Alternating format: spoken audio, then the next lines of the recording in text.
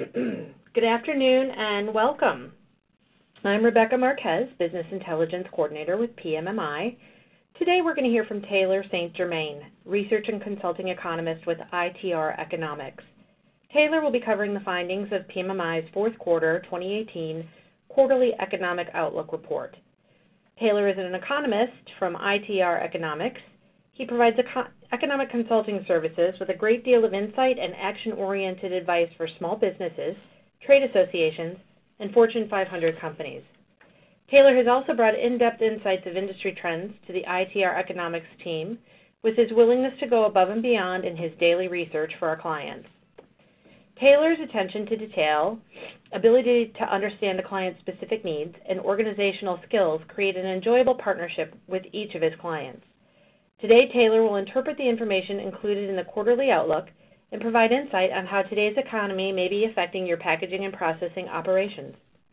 If you have any questions that you would like to ask Taylor, please type your question in the chat box that is located in the bottom right-hand corner of the screen. At the end of the presentation, which will last approximately 40 minutes, he will answer your questions. At this point, I would like to hand the webinar over to Taylor with ITR Economics. Thank you very much, Rebecca, and thank you all for joining me here today. If you don't recognize the name, I did the webinar back in July with all of you, so for those who are returning, welcome back. For those who don't know me, I am an analyst and speaker at ITR Economics. I'm sure many of you have seen Brian and Alan Bolio out on the road. I also travel and do similar presentations. So you'll see the same style here. My goal for today is really to talk about 2019 and what's coming. I know it's planning season for all of you, and we're looking and finalizing those budgets and forecasts for 2019, so I want to give you an update on what's coming, both in the industrial economy and for the industries that are specific to PMMI here.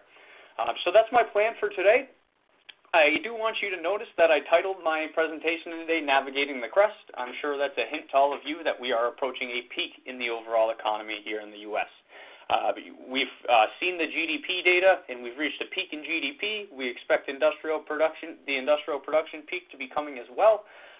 So we will be on the backside of the business cycle in 2019. And that's certainly what I'll cover today. I'll show you what our forecasts are for 19 and 20. I'll give you plenty of information on why we believe our forecasts are correct, and I'll show you some of the indicators that we're looking at here as well. And then I'll make sure and cover some of the major topics out there, like I'll give you an update on tariffs, I'll give you an update on trade, and then a lot of the consumer-related pricing pressures out there. So I will definitely try to make sure to give you the holistic point of view, and then towards the end here we'll talk about the market specific to PMMI that were in the most recent report that we delivered to all of you. So again, like Rebecca said, please do come up with any questions you have. I'd love to answer them at the end. The more questions, the better. So first, I'd like to start off the presentation by giving you the general economic outlook. Now, for those of you who were with me last time, we really only talked about industrial production because 75% of industrial production is manufacturing, so it is most specific to PMMI. But today I did want to give you an update on GDP because we've heard a lot about GDP in the news lately.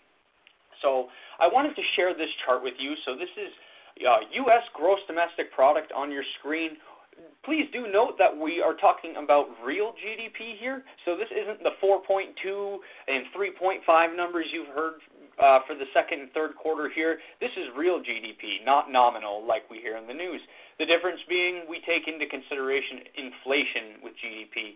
The reason being we live in the real world. We're all impacted by inflation in our businesses and even in our personal lives. So we like to look at real gross domestic product.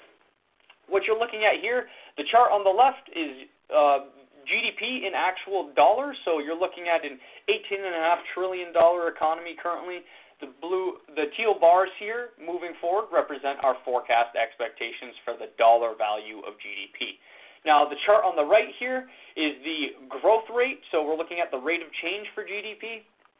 I want to focus on this chart here on the right for the majority of this next 60 seconds here of this conversation because you can see that we are approaching a peak. Like I said on my title slide here, we are going to be navigating this crest of GDP. We will be on the backside of the business cycle in 2019, as you can see here. We are expecting a very mild slowdown as we approach that late 2019 period, but you can see it's not crossing below the zero line. It's actually skating right along that zero line and heading back into the positive territory for 2020 and into 2021. So no recession in GDP, but a very obvious slowdown that we will feel in our businesses. Now, the reason I like to share this GDP expectation is because you just heard me say no recession in GDP. But if you've been following ITR, we've been calling for this mild recession. So where's this mild recession actually coming from? It's from the B2B side, and that's in industrial production. So you can the difference between GDP and industrial production, the two series, is really the size. Of course, GDP, this massive series, $18.5 trillion series, it's a much larger series than U.S. industrial production. Now, U.S. industrial production is simply 75% manufacturing, and then the remaining 25% is made up of mining, oil and gas, and then utilities as well there. So that's why GDP, those growth rates, don't move as high or as low as what we see in industrial production. So our expectation for industrial production is that we will be approaching a peak very similar to GDP, illustrated by this rate of change chart. But in this late 19, early 20 period, you can see we are falling below that zero line. And that's consistent with what I reported to all of you in July. Now, I wanted to make sure that you understand we have had a mild revision to this forecast since I talked to you in July. That revision is nothing to do with the level of the growth rates. It has to do with the timing. So the tax cuts in the United States here gave us a temporary boost to the economy. So that stimulated some in the economy and extended the current rising trend that we have here in the United States. So we are now calling for the peak in the U.S. economy to occur in the first half of 19, which pushed that subsequent low into the first half of 20. So all it was a one-quarter extension up top and at the bottom. So instead of the previous late 2018 peak, we're now calling for an early 2019 peak. And instead of the late 2019 low, we're now calling for an early 20 low. So again, you can see that recession expectation has remained unchanged. It's just that expectation has been pushed out one quarter. So that's the difference between our industrial production now and from the last time I talked to you. Now, you all heard me say that we're going to see a recession in GDP, but not in industrial production. And I wanted to show you a chart comparing the two of them so you better understood why we're making this claim. So the blue line that you're looking at here is industrial production. The orange line here is GDP. Now you can see how much lower industrial production swings at these low points than what we see in GDP, which is that orange line. Again, the reason being GDP is such a massive series, it takes much more to move those growth rates as we're looking at all goods and services here in the United States. So we've seen times throughout history like 15 and 16 where GDP is just skated by that zero line and industrial production's fallen below the year ago level. We've seen that back in the early 2000 time period too, similar trend going on there. And that's why we have this expectation moving forward. Obvious slowdown in GDP, very, very mild recession in U.S. industrial production. But as I've said in the past, do not treat 2019 in this expectation in late 19 and early 20 as a recession like 08-09. It's nothing like that. What we're suggesting is we're going to see about 1.5% contraction in 2019 and early 20 compared to 15% contraction back in this 08-09 period. So it's actually the most mild recession in 100 years that we're calling for in industrial production. So many of the markets that you're involved in will actually avoid this recession, and then we'll have some that will fall below, and I'll be sure to point those out later in the presentation. But from a holistic planning view, do plan for a slowdown in industrial production and in GDP throughout 2019 and for that first half of 20. You should expect activity to be lower than what we've seen throughout 2017 and 2018. So that is something you can bank on in your business. By the second half of 2020 and into 2021, we see that positivity returning to the economy. So what we're telling our clients currently is use this 19 period, the slowdown, to revamp your technology, get the right people in place for this rising trend that's coming in 2020 and 2021, because we do expect those to be positive years for the U.S. economy. So it's really about weathering this storm in 19, treating 19 and 20 as more of a speed hump before we see that positivity coming back. So that's the message from the high-level point of view, to plan for 2019 to be slower than what we saw in 18. Now, every time I have this conversation with clients, it seems to come up with what's a recession-proof industry, as they would say. So here's my recession-proof industry for you all today. It's retail sales of beer, wine, and liquor. When the U.S., we drink when times are good and times are bad. So if you can at all increase your footprint in that food and beverage industry, especially related to alcohol, that's an area of opportunity in 2019, as we don't expect that to fall below the year-ago level. We also don't expect food production to fall below the year-ago level at this time, which I certainly know is a important industry for PMMI. So those are two industries certainly to look for in 2019 that we expect to remain above the year-ago level. So that's the holistic view. I want to give you an update on tax reform and our leading indicators. So a couple of these slides I've updated since this July webinar, but they'll look very similar to slides that you saw. So the first one here is just basically demonstrating what tax cuts have done historically. And again, I did show this one last time. And basically what we see here, the blue line is the corporate tax rate. And even though we've seen that blue line consistently falling over time, we haven't seen this orange line at the bottom increase. It's remained flat. And that orange line is business investment as a percent of GDP. So when the current administration, when they put these tax cuts in place, suggested that businesses will invest in the overall economy with that freed up money investing in GDP. Well, we haven't seen that happen historically. Now, we're certainly not speculating moving forward.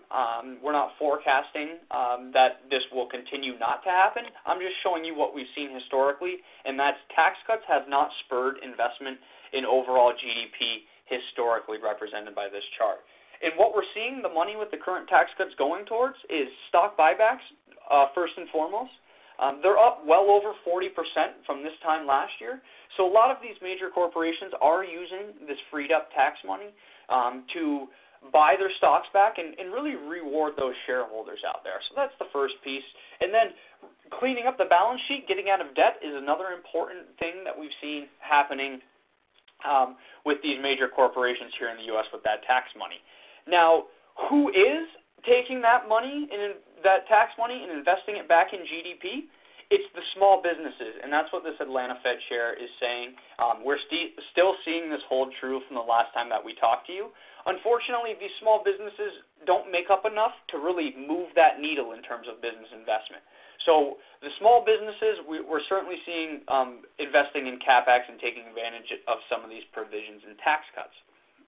Now, you might be asking yourself, well, Taylor, you're saying that that these tax cuts aren't spurring business investment, but you said you upward revised your forecast due to the tax cuts. So what's the story here? Hopefully this next slide here will bring it together for all of you. What we do see from these tax cuts historically is a temporary boost, and that's what we've updated our forecast to account for. Now, again, by that chart I just showed you a couple slides ago, we don't see the overall needle move in terms of business investment as a percent of GDP, but we do get this temporary boost in the economy from taxes that we've seen historically. So this blue line is the corporate tax rate. The orange line is the GDP rate of change we were looking at in the first chart. And you can see each time this marginal tax rate declines, this blue line dips down, we get a spike in GDP. But that's a short-lived spike, and it's part of a longer decelerating trend. And we can see that after each one of these drops in the blue line. So what we've done is we've received that data since we last talked in July that was affected by the tax cuts. And we did get that temporary boost that we've seen here historically from the tax cuts. But as you can see with our expectation, it's part of a longer decelerating trend, i.e. 2019 and 2020. Being a slowing growth trend. So we have accounted for tax cuts in our forecast. That's getting us this extra quarter of rise into 19, but it's part of a longer decelerating trend, which is what we have factored in here. I want to give you more information about why our forecast is the way it is for industrial production. I showed you this slide last time in July for all of you that were with me then, but it is updated, and really the story with our leading indicators is that they're crossing below the zero line now. That's not what we were seeing when we all chatted in July. So what you can see here, the dark blue line in the background represented by these markers is U.S. industrial production. You can see our forecast for IP included here. And the four indicators you're looking at on the chart are the G7 indicator, the Purchasing Managers Index, the Wilshire Market Cap, and the JP Morgan indicator. Now, I'll go through each one of these. The G7 indicator, you're looking at a global indicator that represents top economies here in the U.S. It's in that pink line. It leads the U.S. economy by about 8 months, and you can see it's already crossing below this zero line. So that tells us the global economies are slowing down and actually already are passing through zero. It's historically been a strong indicator for U.S. industrial production, and that's why we have this forecast here heading back towards that zero line. So that's the first piece of evidence we have here. The second is this green line, which is the Purchasing Managers Index.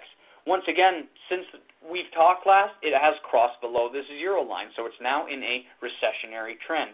What that Purchasing Managers Index measures is manufacturing activity here in the United States. So we call it the feeling survey. It's a survey of how manufacturers in the U.S. are feeling, and you can see that that rate of change has crossed below zero. It's historically been a great indicator of directional movement of the overall economy, which tells us our forecast should hold true for this slowdown in 19 into 2020. So that's a manufacturing indicator, which again, U.S. industrial production, 75% manufacturing, an incredibly important leading indicator to look at for PMI, and it's already crossing below zero. The blue line here that you're looking at, you can see it tick up in the most recent data.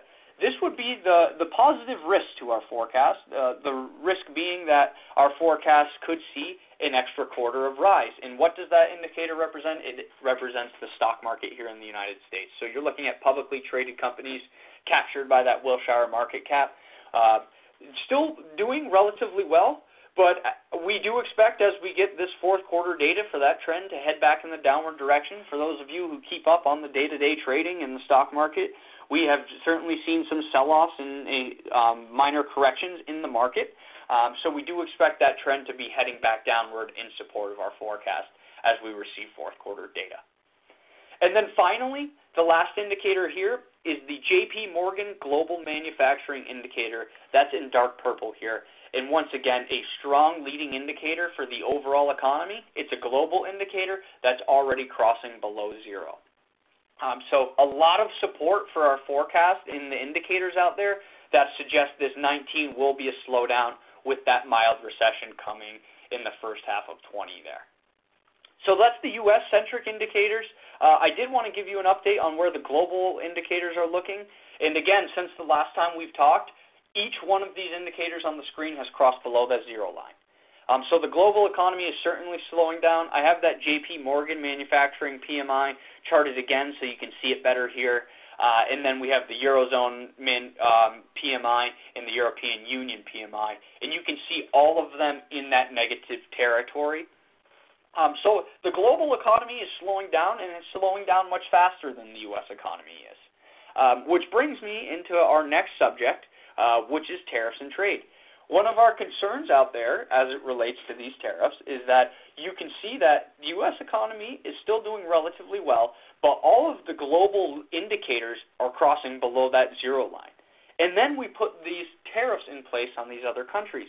That could have a negative impact on growth outside of the U.S. because of those economies already in that slowing growth trend. So that's one of the concerns as it relates to the global snapshot of tariffs. We're seeing all those indicators below zero, and that tells us that if these countries are continuously negatively affected by these tariffs, then we could see even further downside pressure on the global economy. So something to take into consideration. We try to keep up with the tariff conversation, and we update our blogs and our posts on LinkedIn. So stay current with ITR, and we'll keep you updated on the global snapshot as it relates to tariffs. But I just wanted to paint the point of view of where we're at in terms of this tariff and trade situation. So on your screen here is the trade deficit. Now, we're an apolitical firm here at ITR. We don't get into the politics and we don't choose sides. I'm just showing you where we're currently at. And currently we have a pretty massive trade deficit of about $583.3 billion on a 12-month moving total. So a pretty big margin that you're looking at there. Now, again, some people from their political points of view believe a trade deficit is good. Some people believe it's not. I'll leave that up to you. I just wanted to show you where we're currently trending here. So that's the current trade deficit. This next chart that you're looking at, it's a new chart from the last time we talked that we put together, and it's just to paint the picture of this tariff situation here in the United States versus the rest of the world. So on the left here, you're looking at tariffs that the U.S. has put in place on countries around the world. In the right column here, you're looking at retaliatory tariffs by other countries around the globe against the United States. You can see clearly here that the picture is a little distorted to the U.S. side, is a safe claim to make here. Basically, the U.S. is putting many more tariffs on other countries than we're seeing retaliate. So please do ignore these top two boxes for the U.S. here. Those are just proposed at this time. So those are proposed auto tariffs and further tariffs on the Chinese. They are not in place at this time. But if President Trump does want to go with the full kitchen sink, so to speak, and put these tariffs in place, you're looking at a very massive dollar value that he can still target with these tariffs. What's actually in place currently is this bottom few boxes here, the most recent one being this $200 billion that was put in place as a 10% tariff on September 24th. Now, if we don't get positive negotiations coming on the part of President Trump and the Chinese, here in the next few months, that tariff will bump up to 25% by January 1 of 2019. So, of course, only time will tell here, and we'll see how it shapes up. But you can see the U.S. has put much more tariffs in place, many more tariffs in place on countries around the globe than we've seen come back at the U.S. here. So that's the current tariff picture. Again, does China lose? Of course, in the U.S., we suggest they're stealing our intellectual property. China is responding with tariffs. We're playing this tit-for-tat game currently. China will still lose. For those of you who weren't with me last time, the reason China will still lose is because just simply facts here. Exports from the U.S. to China are only 0.7% of U.S. GDP. Exports from China to the U.S. are almost 4% of China's GDP. So just because of those proportions, will the U.S. win a trade war against China? Yes, we certainly will. Will the U.S. win a trade war against any country around the globe? You certainly bet we will. But it's at what cost comes with these tariffs in this trade dispute that we have going on here, and that's highlighted on the bottom of your screen here. We're seeing inflation rise here in the United States. Our forecast for inflation for 19 and 20 is that it will continue to rise. It'll rise at accelerating paces at some points and at slowing paces at other points. So keep current again with ITR, but do plan in your 19 budget for inflation to rise. And that will impact, of course, as we know, the consumer's purchasing power, which is something to take into consideration in those 19 budgets. But really, the other concerns out there, too, are just these downstream industries, industries like PMMI. We import a lot of raw materials from China in the United States and use them in manufacturing here in the U.S. We're seeing a sharp increase in prices, especially when we look at steel. So when we see raw materials increase here in the United States, we have two options. We pass along those price increases to customers and consumers, or we eat those price increases and take the profit loss. Most companies have been passing those price increases along to customers and the consumer. So we could see that affect the consumer as we move into 2019 and put the consumer in some of these downstream industries in a worse position. So that's one of our concerns as it relates to the tariffs. The other is just an example to use is nail company. I'm not sure if any of you have read the article, but a company manufacturing nails out in the Midwest, they saw their raw materials increase. They had to go out of business, and 600 people were laid off.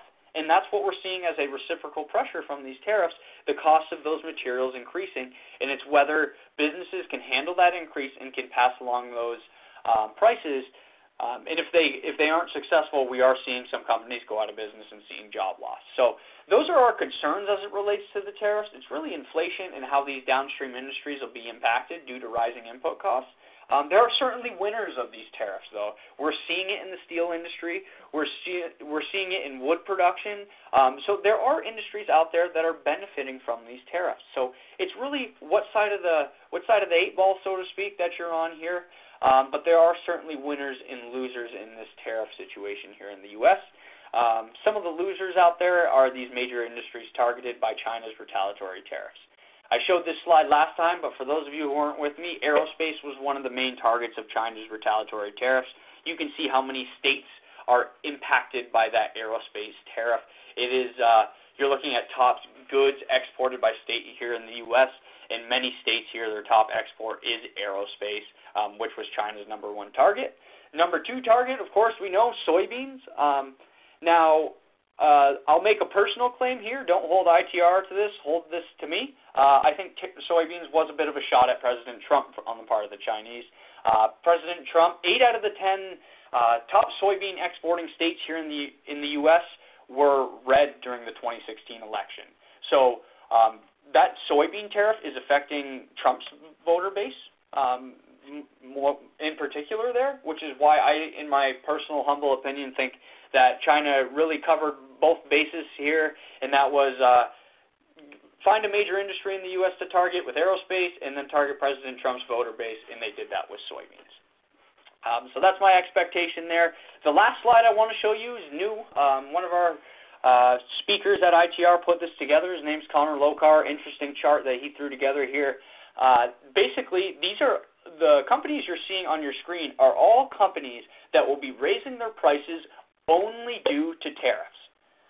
So no other outside factors, just tariffs are causing these companies here to raise their prices.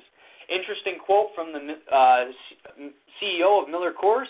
You can't just go to the shareholders and say you're going to be less profitable. It just doesn't work that way. And we certainly know that for the publicly traded companies out there. So what he's highlighting is that they will be increasing prices and they will be passing those along down the line. So we're already seeing that in input costs, and I'll show you the commodity picture shortly. But something to take into consideration, look at raising those prices, especially in late 2018 before this economy heads downward. We are still telling our clients that raising prices is important at this point in time. So as you're putting that 2019 budget together, do revisit that pricing strategy. Again, it'll be much easier to increase prices and pass those along to customers when the economy is doing well than waiting till the second half of 2019 when we're in that obvious downturn. So please do make sure that you take that into consideration. I want to transition to talking about people here.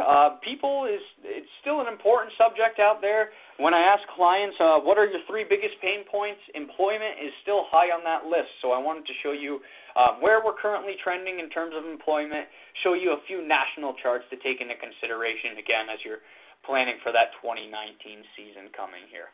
The first one, similar to what you saw from me in July, it's a tight labor market out there, and that's what all these statistics on this chart are representing. Private sector employment's in Phase B accelerating growth. Job openings are in accelerating growth as well. Part-time employment's down and the quit rate's rising. You couple all those things together and that tells you it's a really tight labor market out there. We've been feeling it across all industries. So you all in the manufacturing industry are not alone. Construction's been feeling it. The technology sectors have been feeling it as well. It's a tight labor market. Retention's an issue out there, and finding new people to hire has also been a challenge, especially as we see a really low unemployment rate out there currently. So if you're feeling the employment pressures out there, you're not alone.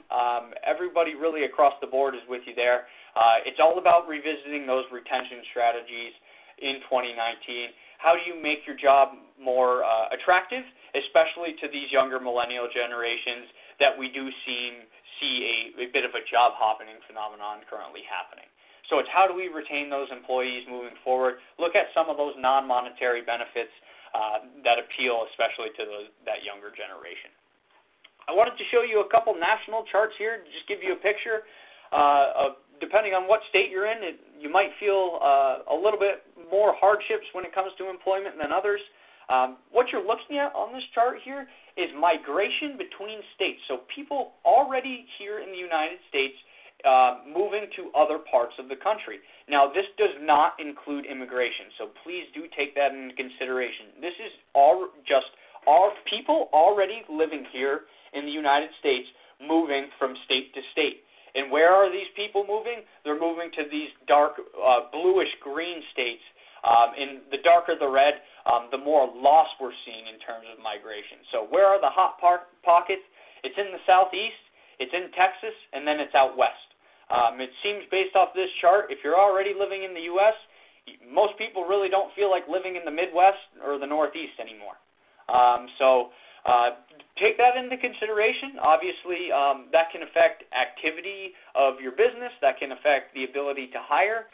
It's going to be a lot harder for those of you stationed in these dark red states than it will be for those of you in those dark green states out there.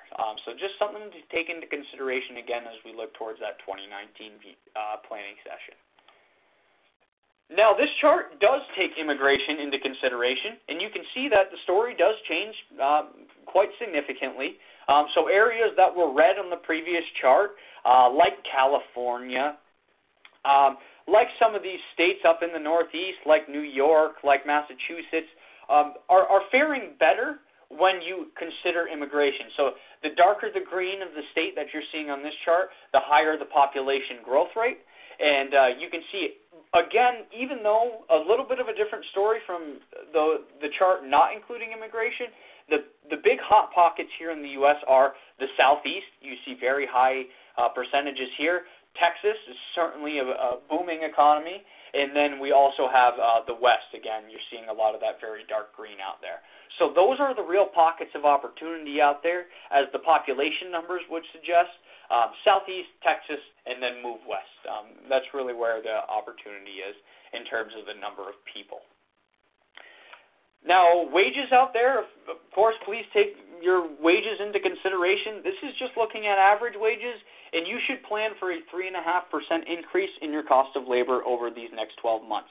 Now, that is different from what we saw the first half of this decade at 2%. So I make sure, Alan and Brian, our President and CEO, make sure that I share this chart with all of you. You should be planning for about a 3.5% increase in your cost of labor. Now, again, like I said, this is an average, and we're excluding the very high end and the very low end at this chart to give us this smooth trend. So certain industries can be affected more than others. I have talked to some manufacturing clients that have seen entry-level positions increase 20% this year. So this is an average, but to be safe, I would expect about a 3.5% increase in your cost of labor. Now, I talked about the millennials. I have to touch on them a bit. I know this isn't a topic that all of us necessarily love, but we got to deal with that millennial generation out there because they have taken over the workforce in terms of the makeup. So that 25 to 34 age range is now the largest age group in the workforce today. So those millennials out there do make up the largest part of the workforce. I'll show you what states are affected most by the millennial population. The reason I want to show you this is you might think different about retention strategies than some other states that don't have a very high millennial population. And again, California, Texas, some of those pockets that we were seeing people move to have some pretty high millennial counts here. You can see, once again, that the Northeast is certainly on the bottom in terms of the millennials, and then Florida looks like it's still dominated by the baby boomers out there and the retirees. So not a big millennial population out there. But for those of you in these dark green states, once again, you will have to visit those millennial retention strategies. I have just a couple studies on the chart related to those millennials because, like I said, once again, they are the largest part of the workforce. One study said that 66% of millennials plan to change jobs in the next 5 years. So that means 2 out of 3 of those workers between 25 and 35 that you're looking at your place probably plan on leaving within the next 5 years. A pretty powerful statistic to look at there. The second one I'll share with you is in 2008, They polled millennials, and 75% expected to have between 2 and 5 employers in their lifetime. Only 10% thought they'd have 6 or more. We fast forward to 2018. Now 25% of millennials expect to have 6 or more jobs. So is that job hopping phenomenon out there related to the millennials? It is. It's something to take into consideration, especially now we have these social media sites like LinkedIn and Glassdoor. I know I get an update once a week telling me 7 jobs in my area that are perfect fits for me. So not getting a whole lot of help in terms of retaining employees in general, but just something to take into consideration. Again, the millennials, it's similar to what we've seen in prior generations. They've just taken longer to do certain things like get married, buy homes. But we're starting to see in the data that the millennials are getting to that more mature age, tending to stay in one spot more, buying single-family homes. We're starting to see those marriage rates rise. So just something to take into consideration, again, as you're planning for 2019. We don't expect the labor market to be any more favorable. We expect it to continue to tighten and continue to see good candidates out there, but it's how can you retain them from getting poached by competitors and other industries out there. So that's my millennial spiel for you. This next section, before we get into the PMI specifics, is just related to some pressures out there you should take into consideration. The first being interest rates. I've updated this chart since the last time we all talked in July. It looks similar, but I've included 2021 now and updated the projections for each FOMC member, which is what you're looking at on this chart. So each dot represents a Fed Open Market Committee member and their projection for interest rates with the corresponding year down here on the x-axis. Basically, what you can take away is that the FOMC members and the Fed, Chairman Powell, do expect interest rates to rise through that 2020-2021 period. We expect to have some gradual increases. We got one in September. We're now up to 2.25%. They expect interest rates to level off in 2020 and 2021 at about that 3.25 to 3.5% range. So do plan for about a 1.25% increase in interest rates over these next 3 years. That's supported by these members in the Fed. So once again, something to take into consideration in 2019, that you can expect to have about 2 to 3 interest rate increases as well. I wanted to show you how CapEx is performing for those of you out there in the capital expenditures sector. We're seeing some positive growth in this rate of change, which is the top 2 lines here. You have your quarter-over-quarter and year-over-year rates of change. We're still seeing some good positivity from those rates of change, and some of that is stemming from that tax law. A very positive provision that we see in our eyes in the tax law, and that was that depreciation provision allowing you to deduct 100% of the purchase of capital equipment. We see that as very advantageous for businesses out there, and people are certainly taking advantage of that, which is boosting this CapEx trend. The bottom line is the dollar value of CapEx, and that corresponds to the right axis, and you can see once again that's rising, and it's actually surpassing where we were before the 2008-09 recession. So a lot of positivity coming from CapEx. We do expect CapEx to slow, though. We expect it to finish 2019 down about 0.5%. So similar to the U.S. economy, very, very mild contraction, but you should plan for slowing in the CapEx trend throughout 2019 as well. So take that in consideration as you're planning as well there. Commodity prices. Basically, the story with commodity prices is we're starting to see some year-over-year decline in these quarter-over-quarter growth rates in everything except steel. Why is that? Of course, the tariff. So we are seeing exasperated price rise here from that tariff.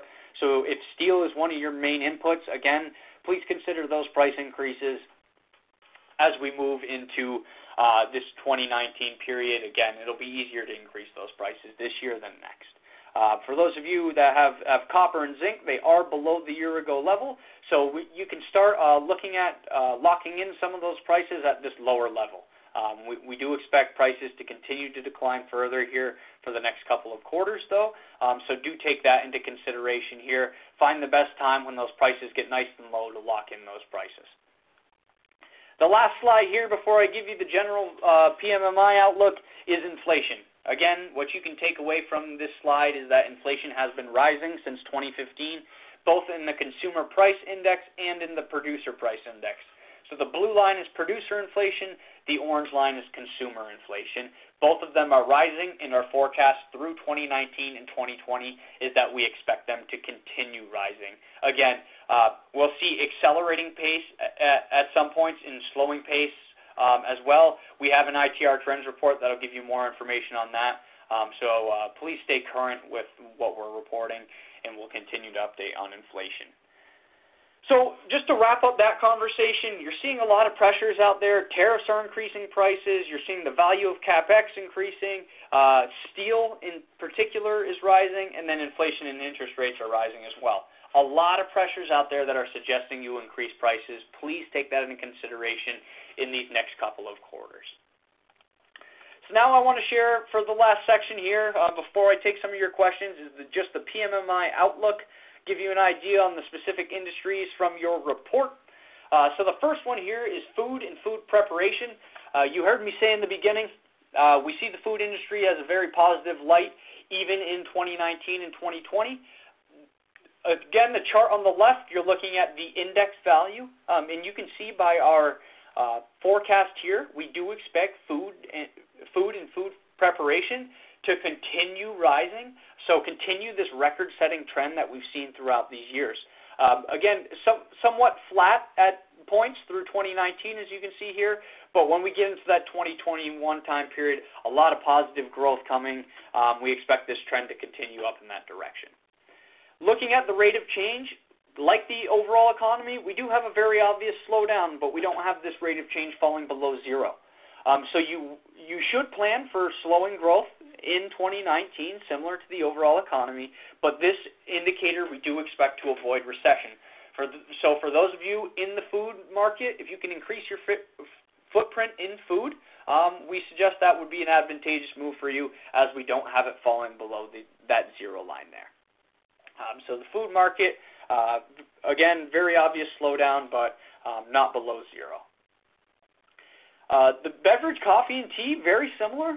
So the beverage market also doing well. You can see when we look at the actual index value, we do have record highs, but once again, we have this very obvious slowdown coming. You can see it's pretty much, I sound like a broken record here with this slowdown coming in 19, but you can see why we have that in our forecast for the overall economy, because even on these individual market segments, that slowdown is very apparent, and we're already seeing these peaks start to occur in these indicators. So do plan for that slowing growth in beverage, coffee, and tea, but again, we have it skating by the zero line and not going into a recession period, with the positivity returning in 2020. So another good industry that you'll feel the slowdown in, but we don't expect contraction. Now, pharmaceuticals are a bit of a different story, especially when you look at this, the 12-month moving average. So this is the activity level, the actual index value. You can see compared to where we were in 06, 07, 08, we expect to be much lower. So that index value was up in around between 110 and 115. We only expect that to be between 90 and 95. So similar to the activity levels that you saw in 17, and then in that 2020 time frame, you'll see activity somewhat similar to 15 and 16. So not an area that we're very bullish on, like we would be suggesting for food and beverage, which we're seeing rise to record highs.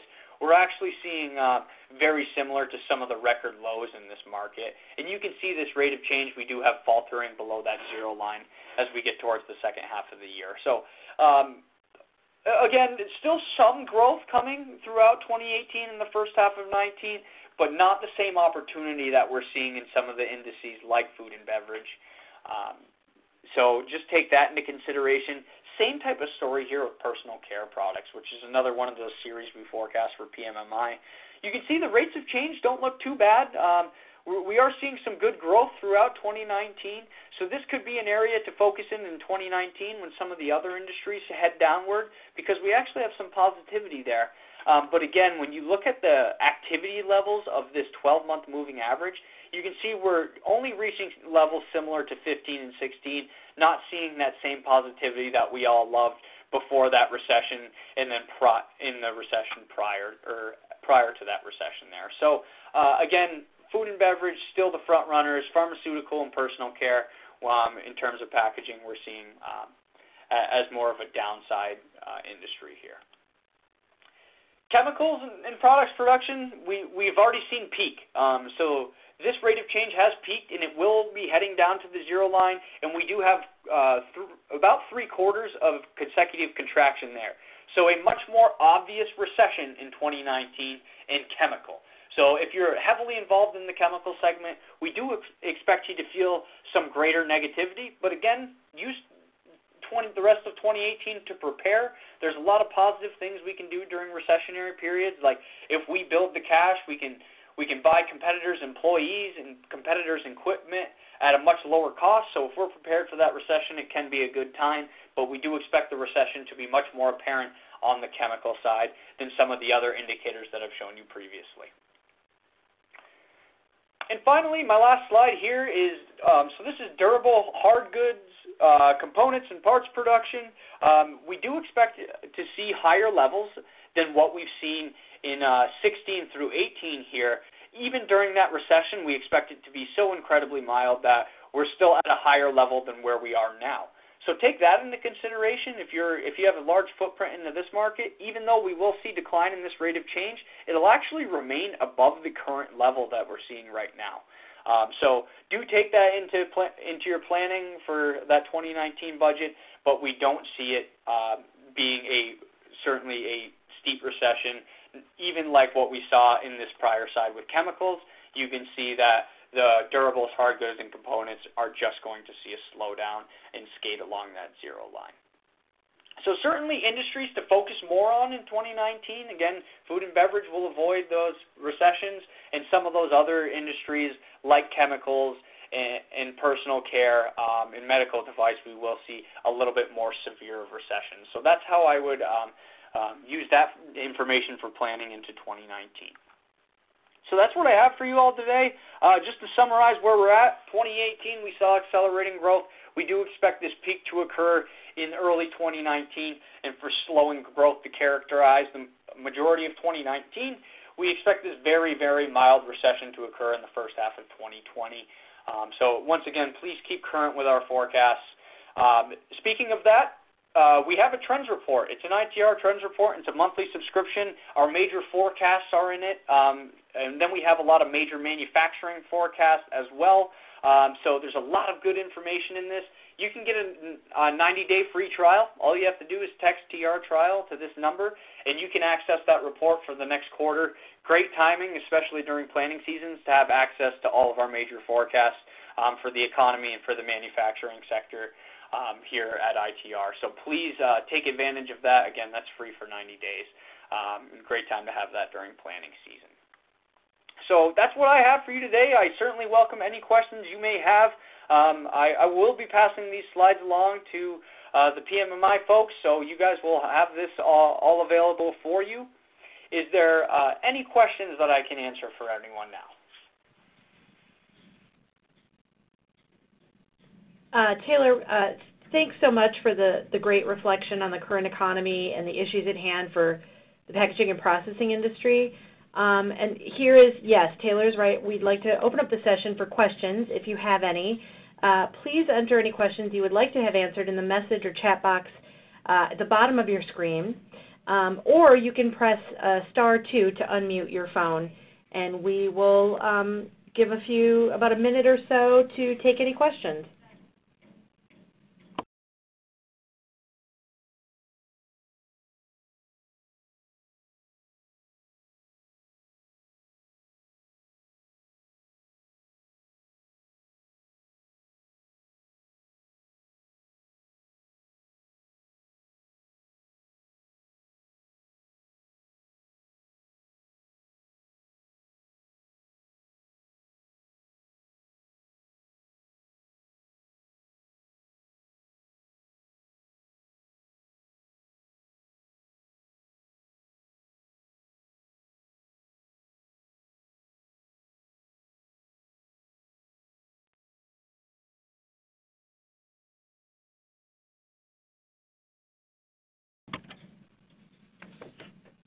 Okay, at this time it looks like we have no questions. Taylor, this was a really informative webinar presentation, and thank you very, very much for this. We do have a question that just came through. When do you expect the tariffs on steel to subside? Wow, that's a great question. And to be honest with you, if I knew the answer, I think I'd be a very rich man. I think there's a couple things to take into consideration here. And this is my personal point of view, not ITR, so please don't hold them to it. But my personal point of view is we do have President Xi and President Trump meeting here in the next month. So I'm expecting some fruitful conversation to come out of that, especially as we see the Chinese economy significantly slowing down and feeling a lot of these pressures from these tariffs. So I would expect stay current on that talk because I think that can have a pretty large impact, especially as these midterm elections are looming. Excuse me. So that's the next point is these midterm elections. I think will have an effect on policy. But again, this is an executive order on the part of President Trump. So these midterms, we're not expecting to see anything major happen in terms of the tariff conversation at this time from these midterms. I would really say this meeting between President Trump and President Xi is the important one coming up. Again, I can't tell you specifically when I would expect those to end. I'm not sure what's on the president's mind related to that. I do know that he has now proposed you heard me say the whole kitchen sink in terms of tariffs earlier. He has proposed putting tariffs on the remainder of Chinese exports. So again, I can't give you a good answer, unfortunately, because I don't know what the president's thinking, but I would pay attention to that conversation between him and President Xi, and I would also pay attention to see if President Trump will be putting further tariffs in place. But that, unfortunately, is the best answer I can give you right now. Thanks for that, Taylor. Do we have any further questions before we conclude? And please, and that for was a any great question, by out the way. there too, I'd be happy to answer any questions. If you'd like to email me, reach out to me personally. I would be happy to do that. So please don't hesitate to call ITR. We have a bunch of economists that would be happy to answer any questions you may have. So don't hesitate if something pops up after today. As an alternative to that, if anyone has any questions, you can feel free to reach out to me or Paula Feldman here at PMMI, and we would be more than happy to pass those questions on to ITR on your behalf. And it looks like we don't have any more questions. Thanks again, Taylor. On behalf of PMI, thank you everyone for participating today. As a final note, you will receive an email to complete an evaluation on today's webinar. Please complete the evaluation as soon as possible and let us know how we can improve this webinar. Other than that, this webinar will be posted by tomorrow. If you missed any part of it, you'll be able to access it on pmmi.org. Thank you very much. Have a great day, everyone. Thank you all. I appreciate it.